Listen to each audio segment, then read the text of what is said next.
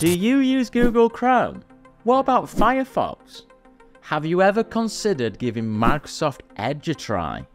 Well, before you do, watch today's video because I'm going to show you 9 incredible features that might make you want to switch to Edge. But before we start, just a quick introduction. My name is Jonathan Edwards from Integral IT. We help businesses all over the world with their Microsoft 365. Now, the first incredible feature of Microsoft Edge is something called collections. So, what's a collection? Well, as the name suggests, a collection is a collection of websites. Now, I don't know about you, but when I arrive at work in the morning, I have to open the same 4 or 5 websites every day. These websites are the ones that I need to be able to do my job. Now, this can usually take a bit of time. Not with collections. I can do it with just a couple of clicks. Let me show you how. Now, to access collections in Edge, we click on this icon here. So if I open that, you can see that I've got a collection already. It's called Work Applications. I can go into that. I can come back out of that. Now, what I can do is I can right click on that and I can open 4 of these applications. These are my common work applications. Now get this, if I come out of Edge and go back in, that work applications is still there. So if I click on there, you can see that my tabs move along. I can kind of open and close it. That is because if I right click on it, you can see that this is pinned to the top of Edge. So it opens all the time. Now, if I don't want that to happen, I can simply unpin it. And the next time I launch Edge, that won't be there. But it is quite helpful. So to create a new collection, you simply go into it and you click on Start New Collection. From there, I can enter a name for this. So let's call this, pretend I'm going on a trip to London. So I can call this London Hotels. What I can then do is go to a few hotel sites. So I could go on here. This is a popular one for me. I can then go to here and I can add this current page into the collection. I can go to another one. And again, what I can do, I can add this to the collection. So now I've got another collection called London Hotels. This means when I come back later and I want to book some hotels, I can simply right click and I've got the option just to open all of these. So that is collections. It's a real time saver. The next feature in Microsoft Edge that might make you want to switch are progressive web apps. What are they? Well, with progressive web apps, you can install a web page as an application on your computer. You can add to your start menu or your taskbar, and it can auto start when you log onto your computer. What's the benefit of that? Well, these web apps can run faster than if you run it in a web browser. Plus, sometimes you can access it offline. Now, it might be best if I show you. Okay, we've got LinkedIn here open just in a web browser in Edge. So how would I install this as a progressive web app? Well, I go up to these 3 dots here. I'd go to Apps and I'd click on Install this site as an app. I can then call it a name, so I'll just call it LinkedIn, and I can click on Install. Now it says App Installed, and I've got a few options. I can pin it to the taskbar, pin it to the start, and I can create a desktop shortcut. I can even say auto start this when the device logs in. Again, it's saving time. I'll just click on Create Desktop Shortcut, click on Allow, and then I'll close this down, and I'll come out of here as well. And you can see now I've got a LinkedIn here, and I've also got a LinkedIn in my taskbar. And if I launch that, it just launches like an app. So there you go, progressive web apps. Again, saving time and very convenient. Now, the next feature that I find incredibly useful in Microsoft Edge is split screen. Now, split screen splits your screen. It's a little bit like if you've got dual monitors, but you might not have dual monitors. So how do I use split screen? Well, in our business, for accounting, we've got 2 different systems, both running over a web browser. We usually constantly flicking between 2 screens. Not anymore with split screen. I can just split these and I can access both at the same time. Let me show you how. Okay, I'm in Edge. Let's go to a website. Let's go to my IT company's website. I click on there and then I go to the split screen tab, which is here. I split the screen, and as you can see, another screen appears. Now I've got my primary website here, or I can type in another website in this section. So if I just go to bbc.co.uk, you can see that this split screen is now in effect. So it's working like we've got two monitors. And we've got a few options here. If we click on these three little dots here, we can split the screen horizontally if you like, which is interesting. That might work better for you. I can go back at the top now and switch that back. And then we've got some more options. We can swap the sides around if we want, or we can simply exit it. And when we exit it, we just get the two tabs open there. So there is split screen. Now, what other features can I show you in Edge? I know, what about Edge's built-in screen capture? Now, there might be times when you're browsing the internet where you want to capture something, or you want to capture an entire web page. Well, you can do this with Edge. I find this really handy. I sometimes capture web pages and I add them into my Microsoft OneNote in case I need to refer to it later. Let me show you how. Okay, so we found a really useful blog. It's the ultimate Microsoft To Do tutorial. So what can we do here? Well, again, I can go up here and I can go to screenshot. Now I've got a couple of options. If I just want to screenshot part of the page, like this one, like this bit here, I can simply do that. I can mark up a capture, and then I've got the ability to do a few things. I can draw on here, so I can use different thickness, different colors. If I wanted to, I could make some notes on there. I can also erase them if I want to do, so I'll just go over there. And once I'm happy with that, I can simply save it, and it would save it as a JPEG, and I would just have this image. Or what I could do, so I don't want to save that, I could go up to here, screenshot, and I could capture the full page.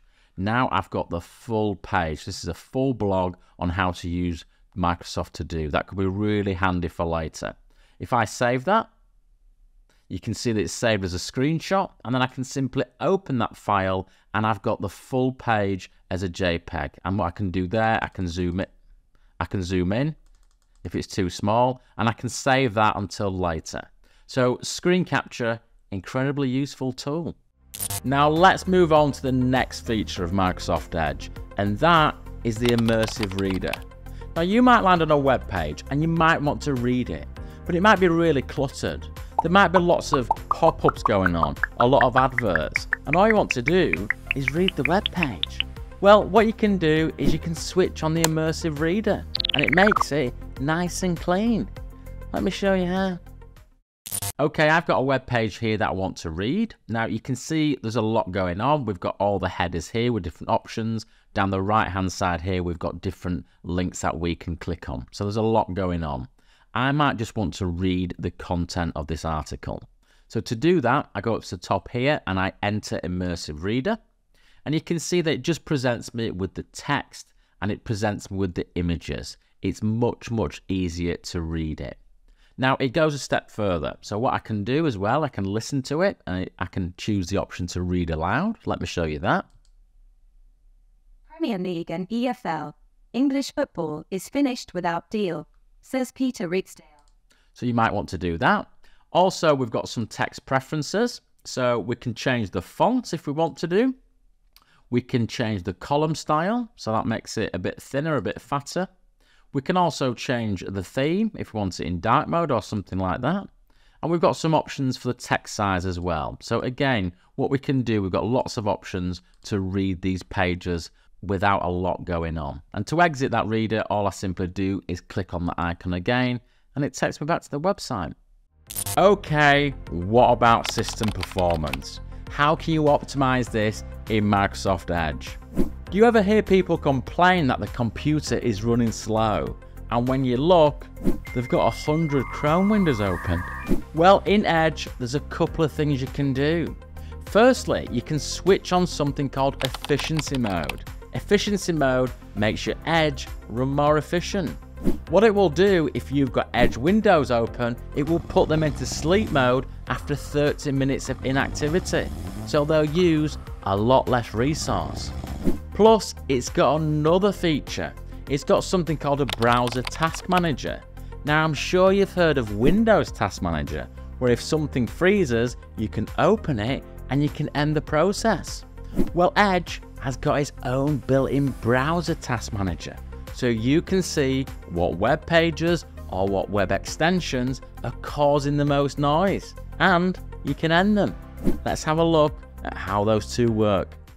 Okay, we're in Edge. Let's first turn on efficiency mode. Okay, so I go to the three dots here and I go to settings. Then I go to system and performance, and you can see that efficiency mode is here. So we can click on the question mark and it tells me all about efficiency mode. Okay, I can simply click on got it there, and I can switch efficiency mode on. Now, if I've got lots of web pages open, which I understand I haven't, I can still go and I can look at the task manager of Edge. So I go to the three dots again, I go to more tools, and you can see I've got a browser task manager. Now it shows me, even though I've not really got anything open, that I've still got a few utilities open and a few extensions. So if I've got lots of web pages open, they will all appear here, and you can see what CPU and what memory it's using. If there's something that's causing a problem, I can simply click on it and I can end the process. So there's a few tips about performance. Now, we all need tools to be able to do our jobs. We might need a calculator or a dictionary or a language translator.